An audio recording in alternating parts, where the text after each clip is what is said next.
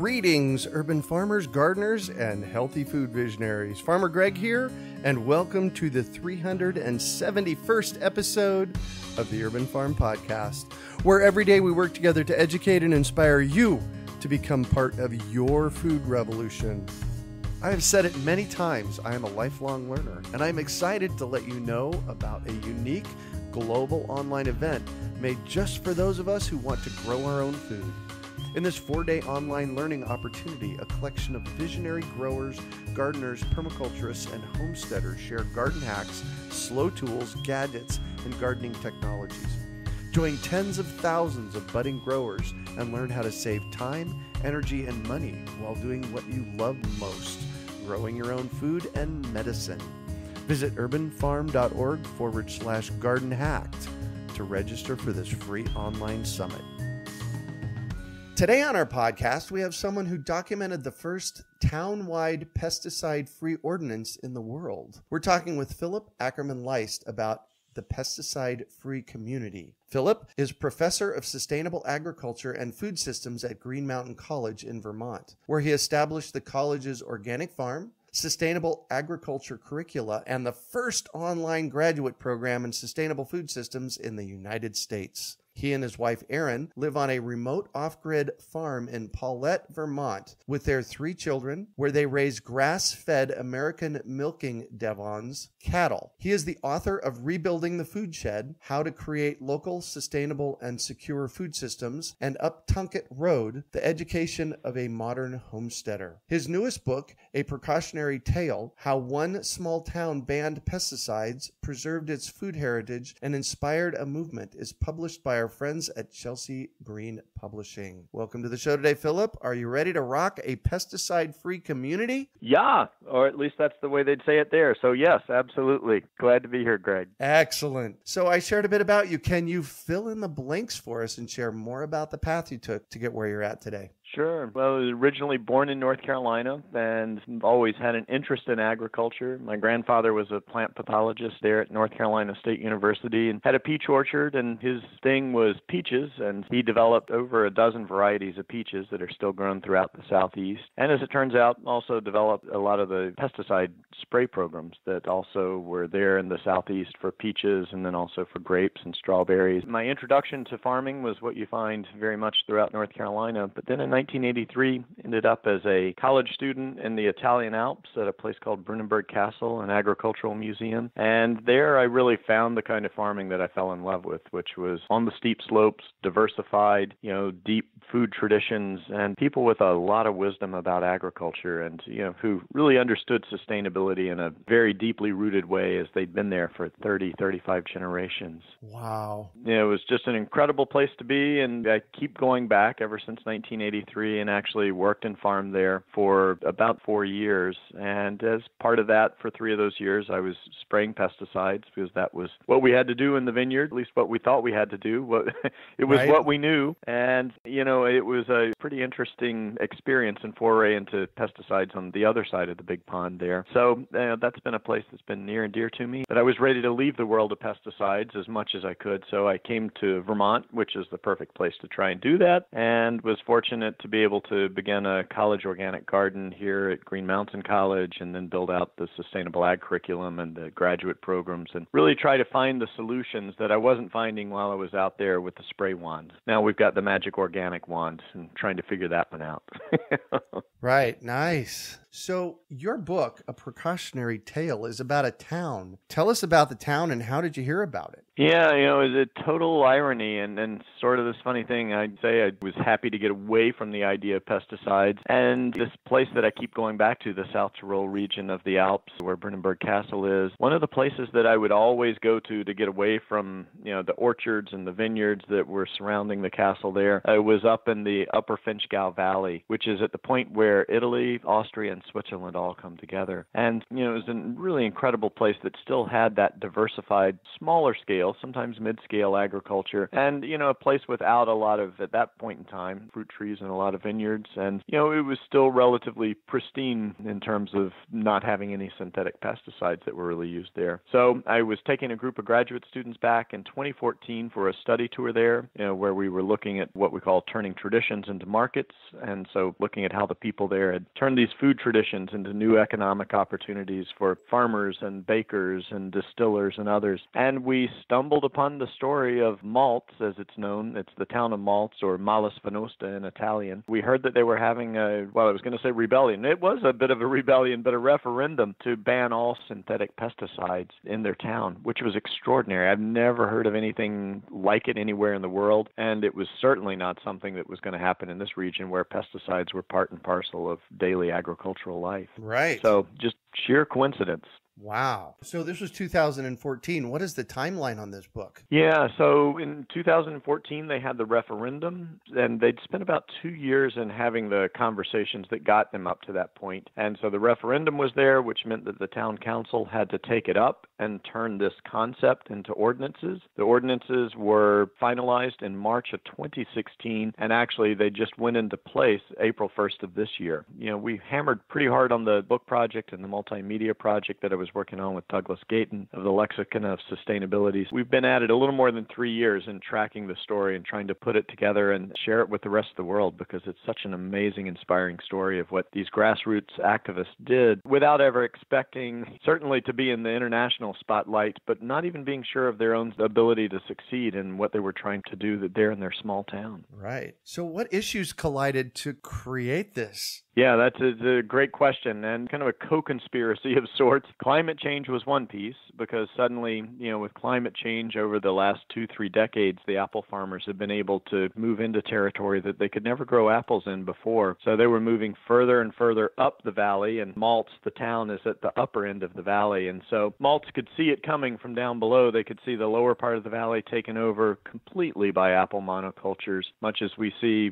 corn and soy in parts of this country. And then in the middle of the valley, they saw it coming, and so they decided to take a stand before it actually arrived in full force in their town. So climate change was one piece. It is a bit of a story about land grabbing, because apple farmers there are just making extraordinary net profits on a hectare, which is 2.5 hectares, netting between 25,000, 40, and even 45,000 euros, and a euro equivalent to $1 or more. Right. And making just incredible profits. So climate change, and then also, what some of the folks there really call land grabbing. And those were the things that set the stage for this story. Wow. So what is the process that they went through to make this happen? Yeah, well, and that's why I got to write a book about it, because they did so many amazing things just in the course of a couple of years in trying to set the stage. And they began as they saw what was coming, and they saw what was happening down in the lower regions of the valley in which they live. They realized that they needed to create a collective vision for themselves of what it was that they wanted and what they wanted to hold on to and what they wanted in the future. And everyone agreed that the two things they didn't want, I shouldn't say everyone, but about 3/4 of the population seemed to be lining up with the notion that they didn't want synthetic pesticides coming in and threatening the organic agriculture that was happening there and the grain renaissance. That was one piece that was very important for them. And they also didn't want the monoculture and all the infrastructure that went with the monoculture. They wanted to retain these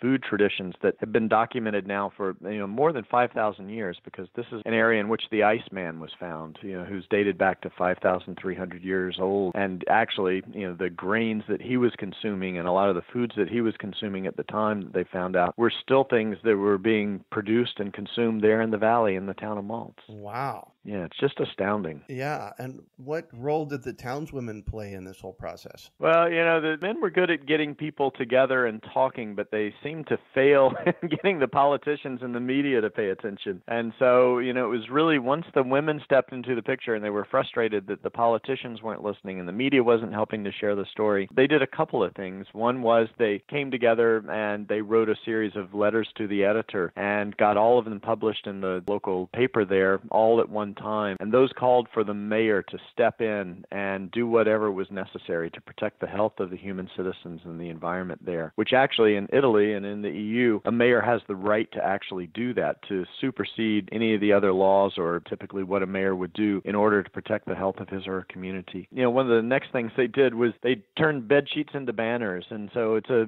tourist town, so lots of bed sheets that are there to be had. And they had a stenciling campaign, and what they were trying to set up was a summer night in which everyone would have these banners that would suddenly appear, throughout the town of Maltz, which is actually 95 square miles, and it's 11 villages that are combined in a municipality. And so the idea was everyone would wake up at sunrise, and there would be these banners that were displayed calling for a pesticide-free future. And that was a key moment because as they were making the banners, there was a beekeeper whose name is Pia Oswald, and Pia said, as we're making these banners and we're pushing this campaign forward, it has to be a positive campaign. And so we should not use the words no, not, never, or ban. We need to call for a pesticide-free future because almost everybody can get behind that. And that was brilliant. That really was a linchpin in the whole progress of the initiative at that point. Wow. I'm a longtime believer in being for something and against nothing. I feel like we can make more progress if we're looking for the positive, happy, and for. Exactly. And when we can do that collectively, all the better.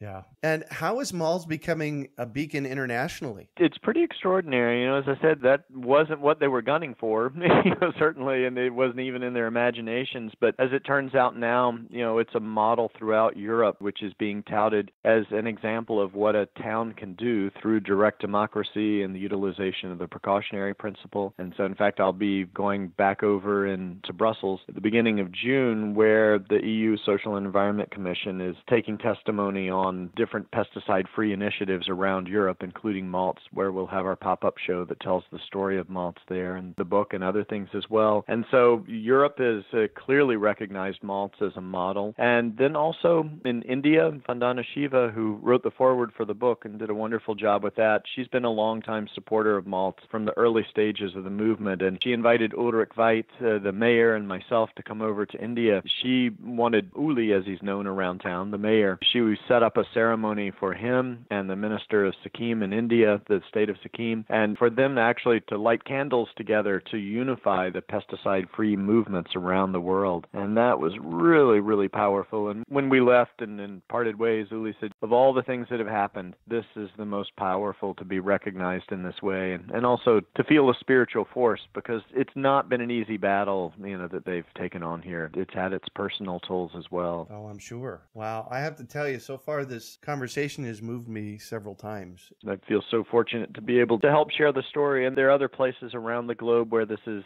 happening in different forms. And so what I hope is we can all find ways to raise up these stories and these people and grassroots citizens who are just doing amazing things. And sometimes it just starts with one parent, as it did in Irvine, California. Right. There was one mother who transformed what happened there in terms of a pesticide-free community. Yeah, well, thank you so much for documenting this process. It's cool. It's just a privilege to do it. So you mentioned precautionary principle. Tell us what that is, because I'm sure that most people don't know what that is. No, you're right. And it's unfortunate, and it's not a fault of any of your listeners or many of us. It's sort of a failure, I think, of the U.S. educational system and also our health and environmental protection system as well. So the precautionary principle is utilized by the UN, by most industrialized countries around the world, by various organizations. I think the state of California actually does utilize it to some degree. But the precautionary principle is this question of burden of proof. So where should the burden of proof be? Should manufacturers who manufacture substances which,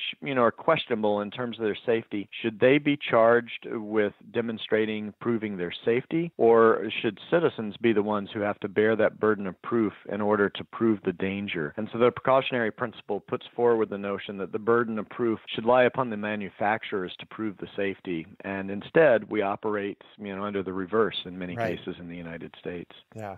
And so how did the town of Malls use this to develop their ordinance? Yeah, it was a really critical piece in developing. They first, very savvily, the town pharmacist and the town pediatrician came together. So Johannes Unterpertinger and Elizabeth Viertler came together and they wrote a manifesto. And in that manifesto, which was calling at that point for essentially a pesticide-free future, they embraced the precautionary principle and said, essentially, with the spraying of all these synthetic pesticides, we don't know what all the dangers are, and we find them unacceptable, and they're unneeded because we have this incredibly clean environment, which is a great place for the tourism here in the area. And they got virtually, I think it was everyone but 3 people in the region there, all the doctors, dentists, veterinarians, environmental scientists, wildlife biologists, everybody who had a doctorate in the sciences of health signed on to the manifesto. And that was a huge, extraordinary move because suddenly people had confidence that, science was on the side of the call for a pesticide-free movement. Right. Is that chapter 11 in your book called Manifesto? Yes,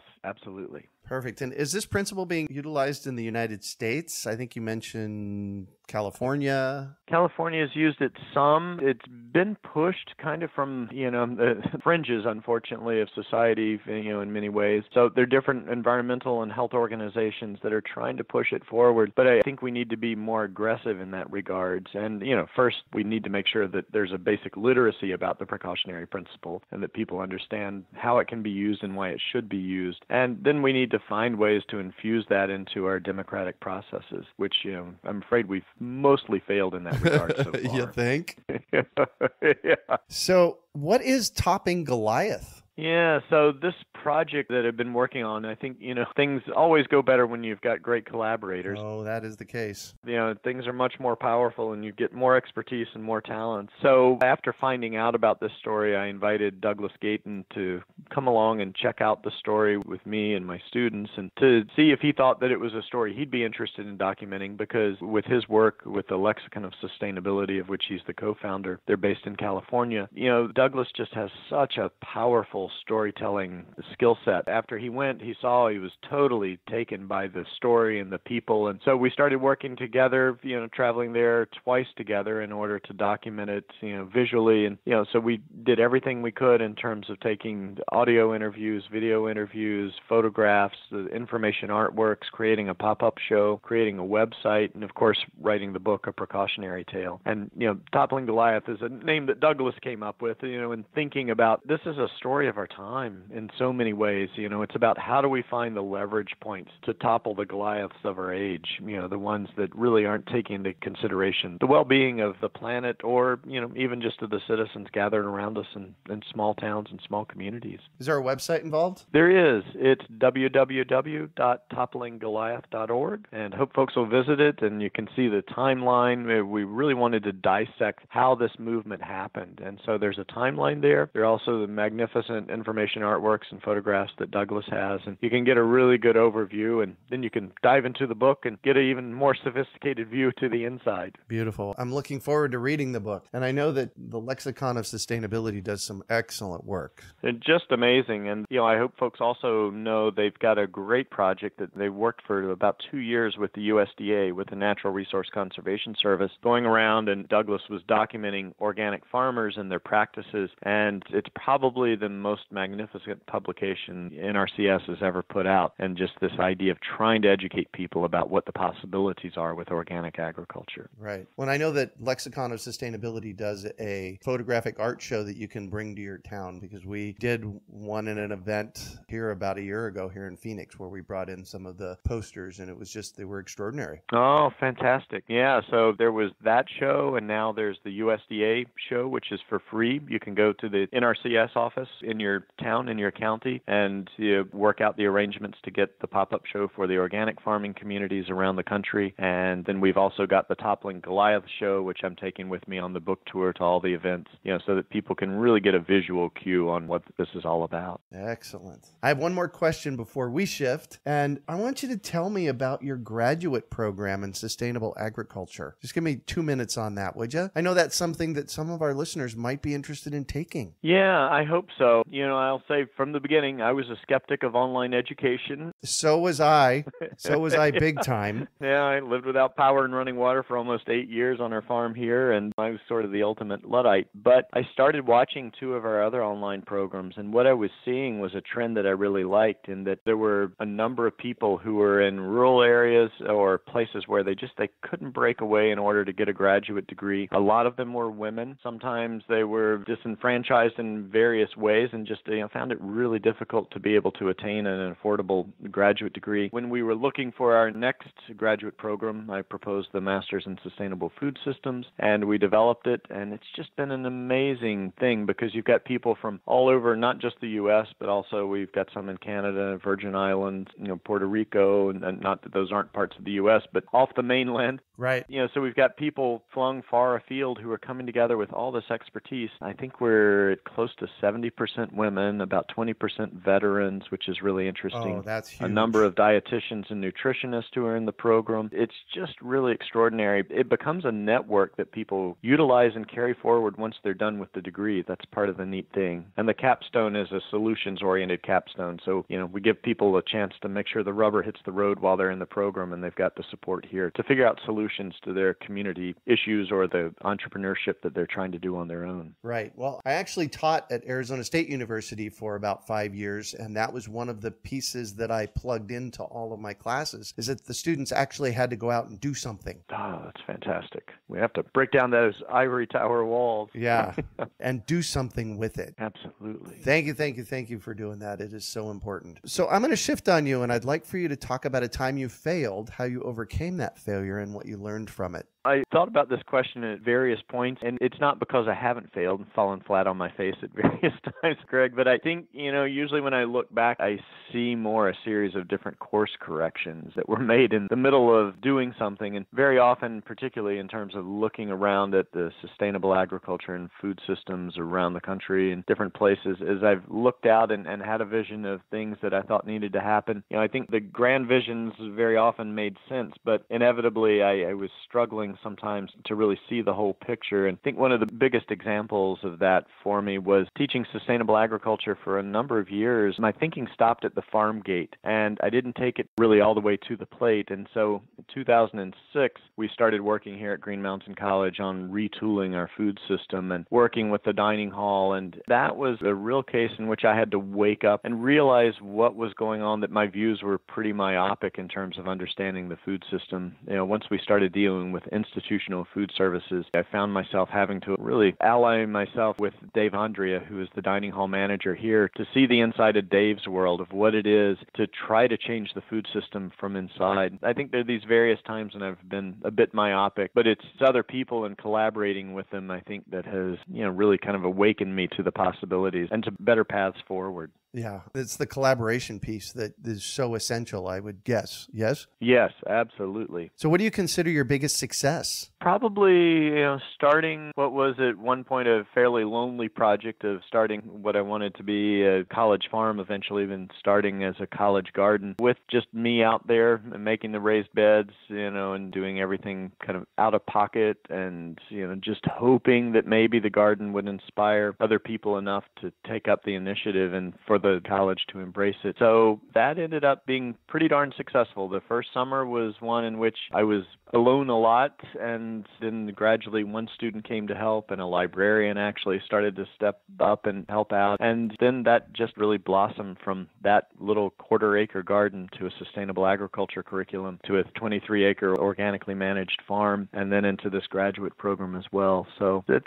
20 years of work, but it's certainly been worthwhile. Oh. And it's just incredible now to see those seeds of that garden a long time ago really blossom into the farmers and the food entrepreneurs who, a lot of them have actually decided to stay rooted here in this region. So we've been incredibly lucky.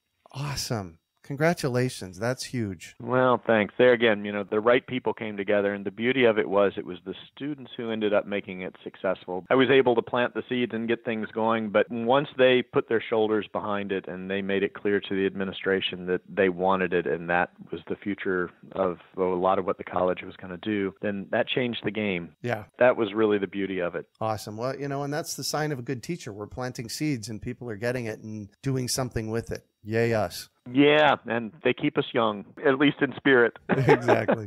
So what drives you? That's a great question, and I think somehow it goes back to growing up in my family, where I had a father who's a Presbyterian minister and very progressive, and of course my mother doing a lot of the work as well down in the South and pushing for integration and equity there. So there's something in that background of watching my parents really have, in their case, it was a call for social justice, and I think social justice drives me, environmental justice does, and food justice as well. So just that yearning for justice and fairness, and ecological well-being, all of those pieces are, I think, big drivers for me. Nice, thank you. If you could recommend one book for our listeners, what would it be and why? Yeah, so the paradigm shift for me this year was the book tours are wonderful because you get to meet so many amazing people along the way. And two of the folks that I bumped into, with a little bit of planning were Dr. Michelle Perro and then also Dr. Vincent Adams, who wrote a book that came out at about the same time mine did. It also came out by way of Chelse Green, and it's What's Making Our Children Sick. Oh.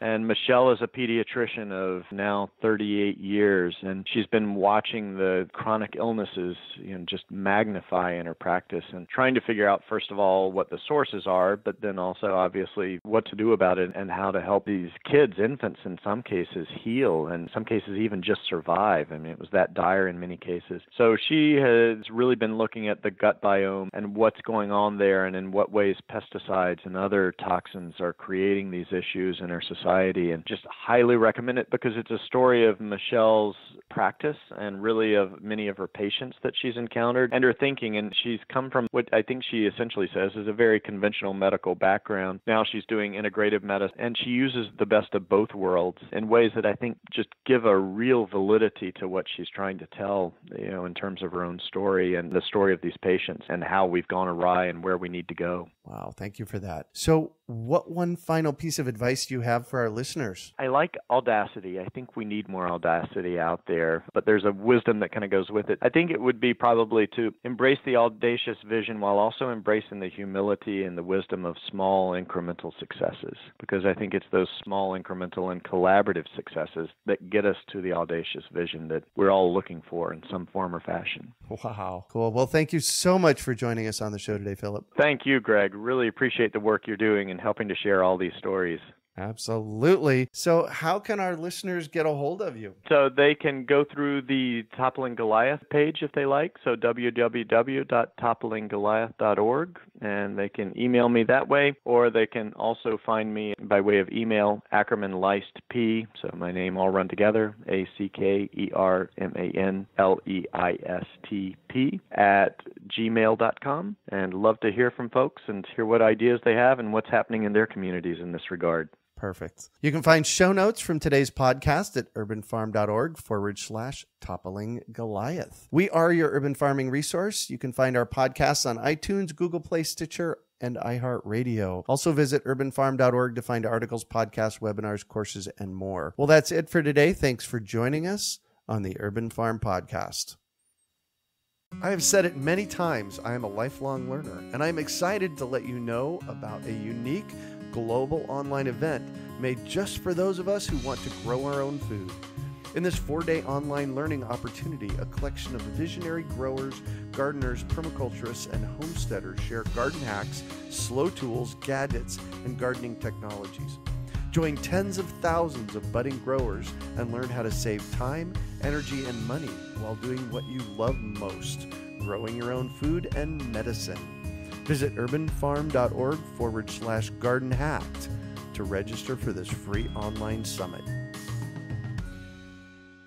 We hope you enjoyed today's episode of the Urban Farm Podcast. Remember to listen for tips, advice, and resources to help you on your journey with urban farming. You can find us on the web at urbanfarm.org or send us an email to podcast@urbanfarm.org. In the words of Vincent van Gogh, great things are done by a series of small things brought together. Be encouraged that with each lesson learned and skill developed, you are one step closer in the direction of your dreams.